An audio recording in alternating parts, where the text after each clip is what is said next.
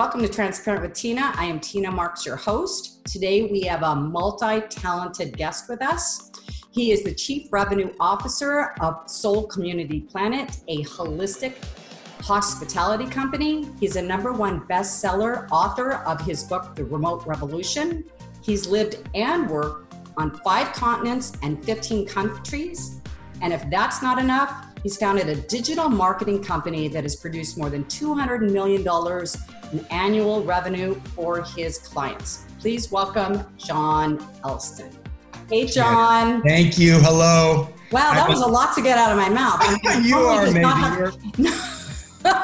You're way too kind. Huh? You're way too kind. In this pandemic, we just don't get any compliments anymore. And so I'm sitting here. You think I'm blushing because of the fire, and it was all those great accolades. Thank you so much. Yeah, no, I am truly impressed. Seriously. I mean, we don't have that long a period of time, and I hope we get to everything. Well, I'm going to make sure that we get to everything, okay? Let's talk about what you want to talk about. I'm ready. Thank you. Everybody likes to always start off at the beginning because, you know, this show is about entrepreneurs, how they found their passion, how they got to where they are. And, you know, like all of our viewers, there's a lot of entrepreneurs out there and go, I don't even know where to begin. I don't know what my passion is. And then once they find their passion, you know, one foot in front of the other. And, you know, you and I had conversations about how it's a lonely business being an entrepreneur. I mean, you're pushing yourself, nobody's pushing you. And it's, you know, not only lonely, but it's like you have to make your own task list. Yes. Right? And if you've never done it, how do you do that, right? Right. Okay. That's great. That's actually how I got sucked into following you and watching you. Was you did an episode on time blocking. And it's something that has formidably changed some of my, not disabilities, but downswings and ability to get a lot done. And so that's one of the ways that I found you originally was through your program. I'm blushing. It's true. I'm serious, but it works, doesn't it? And especially for the entrepreneur, right? It does. And it's like anything else. You have to be consistent. You have to put some effort into it. You have to be ready to dedicate yourself to even your time blocking. But when you do that, it's amazing. Your to-do lists go away. And I know this isn't about time blocking, but I'm telling you, I'm going to lead into probably some of that in some of these conversations we're having. Good. I love it because I was on the phone with a client today and she didn't have as great of a week. And she said, I got to be honest with you, I wasn't time blocking. The week before when it was working. And now, you know, her numbers weren't as well, or weren't as good. So, okay, let's start at the beginning. You started off as a bellhop or a bellman? A bellman, yeah, I did, right. I don't think they use that term anymore, but, and you worked your way up to be a partner in one of the country's largest hotel companies. I did it. So many things you hear about overnight successes, no matter what profession and how successful people get, they have a tendency to lock on to that short last chapter and parallel you into success or fame or whatever your hobby has turned into a profession. And mine wasn't that way. I started when I was 18 years old while I was finishing up high school, entering into my first college. And I took a bellman's job at the invite of a good friend. And I never looked back. I think I'm truly blessed and one of the luckiest people in the world to get into something, one that I was very natural for and had a lot of innate abilities. But then to get with the right company that gave me incredible opportunity at such a young age, I never looked back. So here I find myself significantly older than 18 and I'm still doing it. You still look 18. Yeah. Hey, well, thank you. Hey, listen, so are you saying, you said a friend of yours helped you get the job. Were you interested in the hospitality business or was it just like, I have to take a job? No, I have to take a job. I was working in a grocery store, which was super great, and kind of had moved through the grocery store aspect of it, and something grabbed me. I'll be honest, you know, thinking back, it was probably the tips, it was probably the gratuities, but at the end of the day, it was, you know, it was fancy pants syndrome. I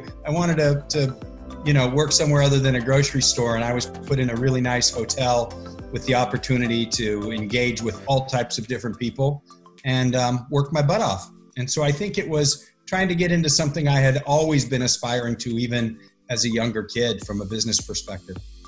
Okay, so and how long did it take you to get to be partner in the company? Great question. I think I was 35 when I finally had stepped up and accepted an opportunity with a small group of extremely talented, very smart individuals, most of which had more experience than me, invited me to join their company, and not as a partner. I came in a period of about a year and a half, feeling myself around and trying to, figure out where I should best land with this company before I made partner. It was a heck of a ride. We did that for almost 5 years before we took the company public. And then myself and one other individual, my right hand and left hand partner, I guess I was his right and left hand, stayed on for an additional 5 years and ran the public company as we grew the portfolio and worked through some tumultuous times and other setbacks and recessions and things. And it was just an incredible experience. But the day that ended, literally that day, I started my own business.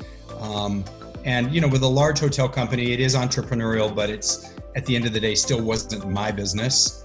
Yeah. I was part of managing a public company and working for a lot of people. So the next day, the day my contract had ended, I started my marketing agency. Okay, so let me ask you that, because a lot of people have always dreamed of being their own boss, being an entrepreneur, but being that long in the corporate world, working for somebody else, right? Yep. Did you have fear? Did you have No, I had no fear, and that was probably part of the problem. Is I had no fear.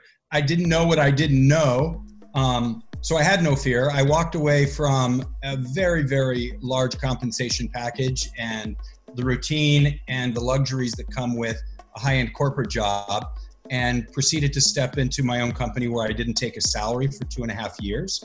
I made a lot of sacrifices. I made a lot of mistakes, and grew the company.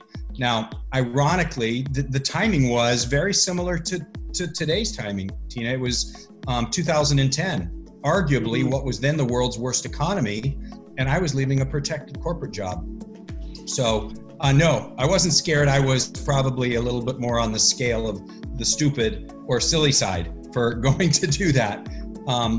But I did it. What made you do that? I mean, was it like, I want to get out from underneath, I want to be my own boss, I want to try something new, this is really exciting to me, because that's a lot to give up. I mean, Yeah, it was. And it was a lot of sacrifice for everybody around me to throw me into that environment, to throw myself into the environment where it was a startup, starting with myself, and slowly 1 employee, 2 employee, 3. I think what made me start it, to be completely honest, was I had been learning this business and I had been founding this business while I was getting paid these high bucks being a corporate officer of a company. I was learning where there was opportunity inside this. And I think at the end of the day, I kind of scratched my own itch and said, I have something that other hoteliers need, and brands and non-brands and luxury and limited serve could all use this digital service, because people were saying, they weren't even thinking about TikTok, so they weren't worried about pronouncing that. They were saying Tweeter. We need to learn about Tweeter. No, it's Twitter. Facebook was just being born like a year before. And that was an opportunity to digitize hotels, to build responsive websites on mobile devices, and do all of these things that I had learned in my corporate job and was managing. So you just took it to the next natural level for you. For me, absolutely. And like I said, scratched my itch and said, I think I can fix some problems and make life easier for some hoteliers. And I want to bring up something right here, John, because I think you're a perfect example of how one should live. And what I mean by that is, I think a lot of people, they get into a career or line of work and they put themselves in a box, and that's just kind of it. Instead of saying, I'm going to take this, I'm going to learn what I can from this, and then I'm going to go on to the next level and the next level, because I believe we should be constantly moving forward and evolving as human beings. Okay, that staves off any kind of boredom, okay? Because if you're doing the same thing over and over and over every day, I think this is a lot of the reason people are bored and they're unfulfilled and they don't feel any kind of reward in their life, and they just live for the weekend, and Monday through Friday, they're just existing. They're not really engaging in life anymore. So I think that that's really an important thing that needs to come out on this interview. And that's, one of the things that I push for. And that's one of the reasons I'm an entrepreneur, because I don't want any ceiling on me, whether it's financial or what I can learn or cannot learn, because a lot of companies that you're working for, they don't really want you. I remember when I was, my sister had said early on when I was younger, she said, don't be too good of a secretary because they'll never promote you. They'll never, if you're bad, they'll probably promote you to the next level, right? I think there's a lot of truth to that. And I think getting aligned with the right, whether it's a partner, whether it's an investor, or whether it's an employer, getting aligned with that. And that's usually what takes people, I think, a lot of time, is getting that alignment right, and then getting appreciated. And then you get to this tipping point to where before you didn't have enough experience, now you have too much experience and you're out looking for an employer. And I know we talked just briefly, but I know you have a son who's getting ready to embark on, manhood and future life and all that kind of great stuff. Mm-hmm. And, it's hard as a parent too, because you've been through it, and you know that you got to get him aligned, but you can't push him. But you got to get him aligned in at least the right direction and give him a little nudge. Absolutely. I mean, I said to him, I don't care what it is that you do. Well, it might be certain things I don't really know what I'm doing, but really is you find your passion and run with it, but just do something, because, especially in this day and age with teenagers, there a lot of them are just falling through the cracks. College is becoming less and less for a lot of kids. They don't want to pay for the student loans if it's not paid for them already, or if they don't have a scholarship. So, I mean, I get it. And college is not for everyone, unless you really kind of know what you're going to be in for. Yep, they say that the average millennial now is not going to be able to afford to even buy a house. So when you started on your own, John, did you start absolutely by yourself or with one other person? I started by myself with a team in mind. So I was, and remain, have always been very optimistic and believe that I try to take calculated risks when it comes to business. And so I had a team in mind, and I had side conversations with individuals, but no, I started by myself. And like I said, it was a tough couple of years because the recession was in full play in 2010. But I will tell you, what saved my business from the beginning to the end was the access to human capital.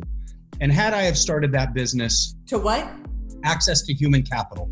So people, teams, and people that I could get, because had I started the business 2 years before in a thriving economy, I wouldn't have been able to afford anybody, and I would have run out of capital. Mm-hmm.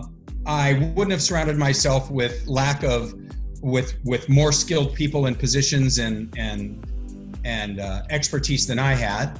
And if I would have started it 2 years after that, I would have spent all of my money that I had in reserve to live off of nothing, because there was a recession going on. So I don't recommend, leaving a great job and starting something in the middle of the pandemic, but there are a lot of people who don't have great jobs right now, or something that doesn't motivate them, or they're just searching. And now is a really great time to do some things with teams, because there's great talent again and incredible people available. So I started by myself, and I grew really quickly and finished, maximized out at about 20 or 25 employees at one time. Okay. And are you still involved with the digital marketing now? I am in my life as the Chief Revenue Officer at Soul Community Planet. Mm-hmm. I have maintained a couple accounts with my marketing company, and have either sold off or moved out of the deliverables of the rest after 10 years. But I have kept a couple to take care of financial responsibilities and to just keep my skills up. I spent a good part of last week doing active website building and editing and copywriting and things, which I wouldn't be able to jump right back in had I not have kept the skill up with my company. Exactly. Well, which leads us into Soul Community Planet. Yes. I was on the website today. We've talked about it. I mean, it is So impressive. It is, well, soul is for your soul, community is for being kind to the community, and then the planet you use, well, you tell us. You use all. No, you nailed it. Soul is really valued around wellness. Community is really about kindness and being kind, and the planet is sustainability. And together you have soul, community, planet, and there are a lot of layers in between there that make life better for those that are involved in the company and for those that get to partake in staying and working and living and getting fit and well at one of our properties. So I love it. You and I talked about that. I mean, there's so few places that are like that are built around that. Were you brought into that, or were you one of the creatives of that? It's really cool, this story, and I'll make it very fast, but I was fortunate enough to be brought into it. And I had conversations, and when I say brought into it, by somebody I have worked with, the founder of the company, from my original hotel days and back to that hotel partnership. So it goes to show that, a lot of people are, and this is a bit cliche, but, it's the first part of your life, it's about what you know. And then the second part of your life, I think that next chapter is kind of who you know and keeping those relationships. And I know we're going to maybe visit a little bit about transparency and authenticity, but practicing that from a young age anybody. Let's talk about that right now. Okay, I love it. Go ahead. We just fell into it, and that's my show, and it's interesting because my question on the questionnaire, and you were very astute with your answer. I said, how do you practice, or do you authenticity and transparency? And you said, well, they are two different things. Authenticity is being honest, but authenticity is sharing what you want to share. Transparency is the willingness to share anything. Totally. That's right. And I think, for me, I have really three levels of transparency when it comes to business for me. It's very easy. It's low, it's medium, and it's high. And on high mode is where I eke a lot of authenticity. And I think the reason those two words often get crossed and confused is because they both lead back, as we know, to the primary factor of trust, right? So transparency builds trust, authenticity builds trust, and there are times to use transparencies, I believe, in three different levels. I did it actually all in one call today using three levels of transparency, and it just comes natural now. Low transparency for me would be, hey, we had a good month, and that's transparent. We had a good month. The medium transparency would be, we had a profitable month, and we made a 35% margin. So you can see the transparency goes a little bit deeper. You're still saying the same thing. And then lastly, it would be where I believe it really moves into that authentic self and being who you are. You are explaining how you did that. You're explaining that we had a 35% profitability because of team members that we added this month that have a tremendous amount of experience, great relationships. The interview process was just amazing, and they're already in their seat looking out for the betterment of our guests, and the culture of our company is really taking form.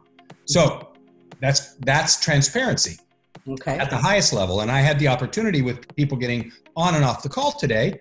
All they needed and all they really wanted was the low level of transparency. And that's it. We had a good month.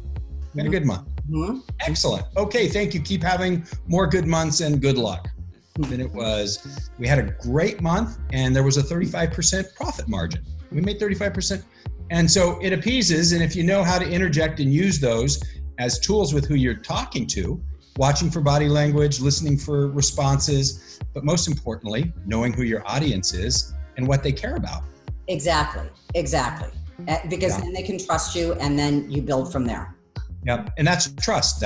And then when you're being authentic and you're explaining that you should feel comfortable with this part of your business and me overseeing it because of my background and my passion for wellness or for the community. And let me tell you a couple examples of, things that have happened to me in my life that really are the cornerstones for me that align with your brand. And that's authentic. I mean, it's true. I'm being true to myself, right? Yes. And I'm being true to the audience. And I might be selling, but I'm not selling. I'm having a conversation. John, but it also, let's say you didn't have a good month, all right? Uh-huh. Being transparent in that respect would probably be a little bit more difficult, and a lot of people wouldn't have the courage to do that. But what I find when it's not easy for me to be transparent, whether it's something that I've done that I'm not proud of or ashamed of or whatever, it, by coming forward and being transparent with it, whether I'm sharing it with my viewers, it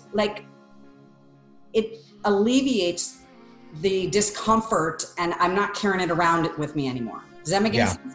Totally. Light on it. It's like the truth will set you free, kind of.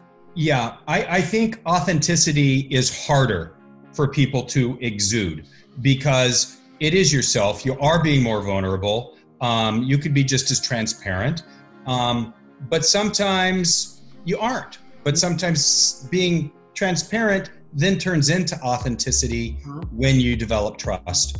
I don't want to go back too far, but I will tell you, I got a good example of that watching one of your shows when you had Dr. Amanda on there. Dr. Amanda, you recently interviewed, and she comes straight out and says, hey, I had an affair. I screwed things up. I'm no good. I was, blah, on and on. And she was being very authentic, and I was leaning in. Yeah. And people lean in. She could have just said, I got a divorce. But she didn't. She went into that authenticity mode, and that's why she is an incredible coach. Right, exactly. And that's what makes us connect more as human beings. I mean, I connect a lot more with somebody that would say something like that right up front, because the world honestly is filled with people that say what you want to hear, right? And then who ends up hurt in the end? The person that's on the other end receiving that and believing them. And then, then there's that fine line of, do you become untrusting? Because so many people do that. Or do you still trust and continue to get burned? I mean, this is something that's a whole nother show, but it does go around and around in my mind. I think you have to draw the line, at least I do, when there's the potential of hurting somebody else that isn't involved in that one-on-one conversation or to an audience like your group. And I think you do the same thing in business. You try to protect feelings, but you ultimately know that it's your responsibility to be transparent. And in today's times, we're all learning more and more how to deliver bad news. Right. And if you have these tools in your toolkit of having these 3 or 4 levels of transparency, it's a lot easier to deliver bad news. You just got to decide which one you're going to use. Exactly. And the same thing with authenticity. We've all been listening to people who they had you at hello, but they wanted to go 5 more chapters in, and we're polite, and most of the time we listen. Right. And so I try not to do that, but sometimes I get passionate about something and excited, and I just go on. Like this right now. Yeah, I love it. So I don't know if we want to go back to Soul Community Planet, but it's an amazing opportunity for me, and I have only been engaged with this startup company for a little over 6 months, but it's my sweet spot, and my partners in the company are people I have worked with, and we are just ready to start taking care of some people and reopen our businesses and give them a nice, safe, healthy place to come and get work done and all of that. And they can find all your locations under soulcommunityplanet.com. That's the website. You've got great reviews on there. Thank you. So let's go into your book. Yeah, okay. Let's go into the remote revolution, which is so timely. I remember when I first found you, I'm like, right. I write this book in last month. Right. You did. I wrote the book in 2017, and a lot of people told me it was too early. Although the book did very well right after I released it, it was still, the remote word was still a new word for most. And you lived in 5 continents and 15 countries within what amount of time? Well, I cheat a little bit. In one spurt of 20 months, I lived on 4 continents. So under 2 years, I lived on 4 continents. And I had done work prior to becoming a remote in Asia, business trips and living there, going in, coming out. So Asia was officially the 5th, but I didn't I don't talk about that in the book because it was a different time of my life. But in the bio and the explanation to you, I included 5 continents because I have lived and worked in those. See, look how genuine and transparent and see, wow. I could have. Okay, 4, not 5. You sucked me in. I was going to go low transparency, and you took me right to the high. Can't get away with anything with me, huh? Okay, so did you start writing the book while you were?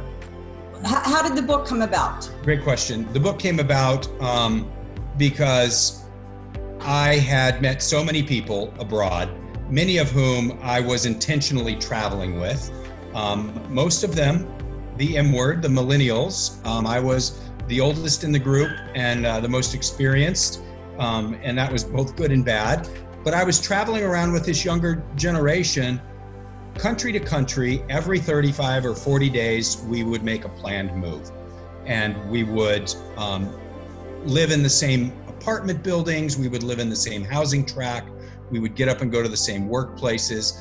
And we built a community amongst ourselves. Mm-hmm. And about month 4, we were on our 4th country, and people that I admired, 24-year-old videographers, 29-year-old scientists, a lawyer from New Zealand, a whole range of incredible people, were having to consider giving up on this remote life because they were having a hard time making ends meet.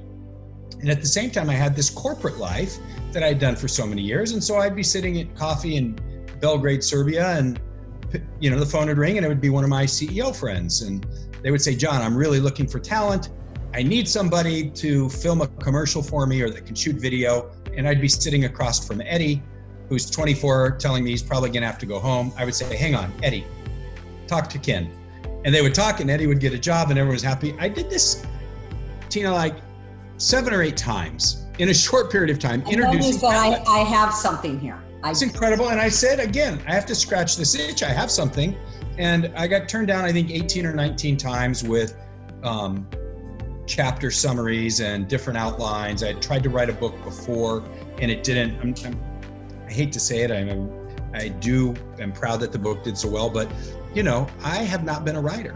I'm now I can say I am, and I'm a published author, but I wasn't. And so I struggled. And then finally I found a publisher in Austin, Texas, who put me through the ringer and said, no, we're not doing it. You are all over the place, John. You're talking about 10 books at once. Call me back when you've figured out which book you want to write. That's literally how it went. Because I was just going, I got this and I got that and I want to do this. And he's like, no, this conversation's over. And I let a couple days go by and I called him back with one specific track and outline. It was the remote revolution. And they picked up the book and said, hey, you got all 3. You're the CEO, corporate guy. You are an entrepreneur, you started your own business, and now you are so goofy, you packed everything up and sold it and put it in a suitcase, and you started moving around with 25-year-olds from country to country while you're running your business. Yeah, we want to do the book. So it took me forever, and 9 months later, I locked the manuscript, and with an incredible editor and copywriter and all the help from the publisher, the book came out 4 months later. So John, do you think it doesn't matter what profession you're in, you can live remotely and make a living at it? That's a great question. There's so many people who argue that. And when I was traveling a lot and the book had come out and we would get on the conversation, not everybody, 80% told me, oh, that's nice. I can't do that work. I'm a hairstylist and I would love to do it. And then we would role play sitting next to each other on the plane, and I would give them ideas about, okay, where are you a hairstylist? Well, in San Francisco, one of the most desired places for people to go and get wellness and to get their hair done and all the stuff. This woman ended up going to the next level of actually reserving spots ahead of time, selling her book, and getting people in countries that wanted to get their hair done by a stylist out of San Francisco. And she went and lived in like Peru or France. And it just went on, and bartenders will say the same thing. And, ultimately at the end of the day, if you're a great employee, you can go get a job. Yeah. And you can go and get a job somewhere. And it may not be like, Tom Cruise in Cocktails or something where he's going to go become a bartender on a beautiful island. It might be in, Bogota, Colombia. Mm-hmm. Might be in Mexico City. Exactly. But it'd be a perfect way because a lot of people have never been out of their own state. Yeah, that's true. And you can do it so affordably. And I'm a huge just proponent of it. And the reason was not because of me being successful at doing it, was me watching others doing it. Mm-hmm. That was really the key. Me watching a lawyer from New Zealand go and work country to country and stay employed. A scientist who was into nutrition, living, continued a couple of years after I did and still goes country to country. You just have to put your mind to it. And then you have to align yourself with companies or a network that endorse it. Yes. That's really important. Well, and as you say in the book, it not only benefits the employer, but the employee, because for their relationships, their freedom, they get to experience, they become more creative if they're living in different places, and for the cost probably. And I think if any of us look back, it doesn't have to be a remote job. When did you do your best work? You probably did your best work when you were most inspired. Yeah, when you were happy, I was just going to say when that. you were people do their best work when they're inspired. Yes. And I talk about that in the book. And if traveling doesn't inspire you, or being a worldwide citizen doesn't inspire you, then maybe it's not a great idea, because it's not an escape to stop working. I've never worked harder as a remote than I did when I was in the corporate life. I've had to work harder. But it also honed your craft, though. Totally. And it let me, it's really strange. I've been doing it 5 years. People say, oh, you must get a lot of great vacations. I don't take vacations because I'm working everywhere I go. Yeah. And I figure out how to align myself with work and jobs that, suit that exploration itch that I have. So you're still doing this? Well, I live in Cabo San Lucas, Mexico, going on my 3rd year. Yeah. All of our hotels are based in the US, and my current clients with my marketing agency are based in the US. So I am definitely doing it. Absolutely. But I'm sitting here today. This obviously doesn't look like Mexico. You have to make the sacrifices of things that not normal people, but people with non-remote jobs typically can't pick up and go somewhere for 18 days to help their business or someone else's. Right, exactly. I bought a one-way ticket. I left 18 days ago, and I told my partners, I'm not leaving until I can become super valuable to all of you and to our clients. That's hard to do when, you have all that stuff going on at home. I was already prepared for that and have been doing it. So it works well for me this way. So what's next for you? Like today? No. I'm kidding. Yeah. What's next for me? Well, next is the growth and scalability of Soul Community Planet. Okay. I don't think I'm going to write another book anytime soon. I've been asked about that, and I think they're like my publisher originally said, you have 10 books that you're all talking about at once. But I am so all in right now to this, and there couldn't probably be a worse time to be in the hotel business. I have to be 1,000,000% in it. Oh yeah, we're getting out of that now. But so let me ask you. I saw on your on some of the questions that you answered, and it was what keeps you motivated. You do visualization. Yeah, I do. Because I have a morning routine that I do every day. Okay. Because my day goes sideways. So tell us about your. Yeah, effective visualization. I have been doing it. I can remember doing it and acting it out when I was 6 years old. When I was 6 years old, I got a chance to wear my first tuxedo in my aunt's wedding. And I didn't take the tuxedo off for 4 days. And Tuesday came, I think it was a Thursday wedding. Tuesday came, my mom had to slip it off of me. But I was, some people call it daydreaming, some people will call it imagining. But when you really start to practice it throughout your whole life, it's effective visualization. And if you just take that one episode of what I was doing at 6 and then what I was doing at 11, when I was, I was wrapping my lunch pail box in brown butcher paper to make it look like a briefcase. I didn't want the, whatever was on it at the time, the cartoon characters. I wanted to pretend like it was a briefcase. So I visualized walking to and from my office as then an 8-year-old. And I just have done that my whole life. I visualized writing this book, and I did an outline for, what is your North Star? Who is your avatar audience? What is your champagne moment? Those are all visual things that you have to think about. And what is that champagne moment? To me was, sending the book to my kids. And that was what I was going to be my success. So I had to get through writing the book and getting it published and getting it out to get to my champagne moment. So you're visualizing the end result, and that's what keeps you moving forward. Is that what you're saying? I'm visualizing the process too, right? Like I think a lot of athletes do this and they don't immediately put themselves on the Olympic podium. Yeah. They go through 3 phases of, this visualization. I think there are more, but the ones that I focus on are picture and describe. And it's kind of like, I like to use this analogy that if you want a piece of chocolate cake and you're thinking about it, and then you stop thinking about it, that desire goes away. But if you close your eyes and you think about the chocolate cake and you think about the frosting and you think about, how moist the cake is and maybe the ice cream with it, you're visualizing it and you're tasting, you start to, right? So what you're doing is you're visualizing the result. Okay.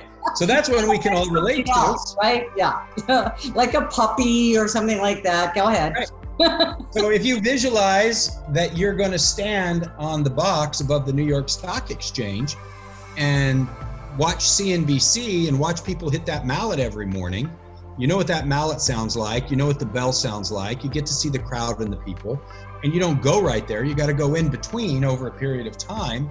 But I do it every day. I'm not a great meditator. I'm not great at clearing my mind. I try, but I end up effectively visualizing instead of my mind being still. I'm thinking about how it's going to feel to open our 5th property, to do all of those things. So I use emotional intensity for visualizing, which is usually music for me. Music is a huge emotional tie for me. So, it depends on what I'm visualizing, but if it's something competitive before a race or before a speaking engagement, these guys, all men and women, have their walkout songs now, right? Like, what is their walkout song?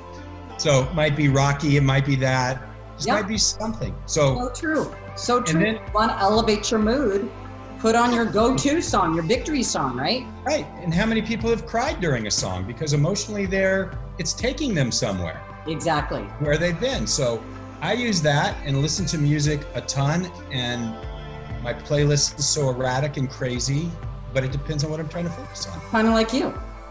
Yeah, exactly. And now who can't use the last one, exposure? I mean, we're so sucked into technology. You can watch masterclasses, you can watch YouTube, you can listen to your podcast, you can listen to, any of these things and apps that will give you experience. Exactly. They're going to teach you. Exactly. So exposure to the passion or the idea helps in the visualization too. Awesome. So they can get your book on Amazon? Yeah. Totally, on Amazon, The Remote Revolution, or under John Elston in the search.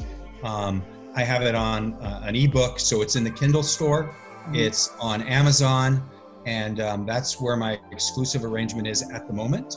Okay. Yeah. Perfect. It's an easy read. It's 178 pages. I really wrote it for, a few friends at the time. I didn't write it for a large audience, and it ended up working out. Wrote it for a smaller group. So there's pictures, and it's a weekend read. Amazing. Thank you. You're amazing. You're so interesting. I could talk to you for hours, and I will. Not on the show anymore, but such a pleasure having you on, and thank you so much. Thank you. Thanks for finding me and being open to this. I mean it sincerely. I'm sucked into your work and the people that you have on, and I am now in your audience. So thank you. I really appreciate that, John. Thank you. Well, thank you. Thank you for tuning in. If you haven't subscribed to my YouTube channel, it's Tina Marx TV, and you can always visit my website, transparentwithtina.com. We'll see you next week. Thank you. With my soul shine.